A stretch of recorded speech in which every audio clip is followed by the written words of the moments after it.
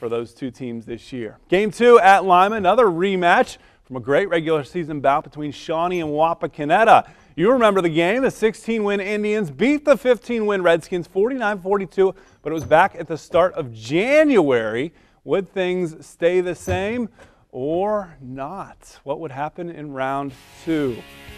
Wapak fans leading in the late first quarter.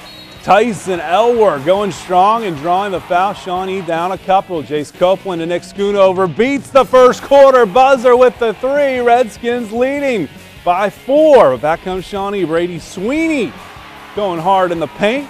Then it's Elwer to Justin Benke, wing 3.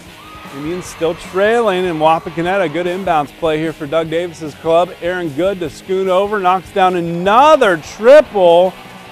This one goes to overtime, and Shawnee gets the win, 2-0 against Wapakoneta on the season. They get it 48-4.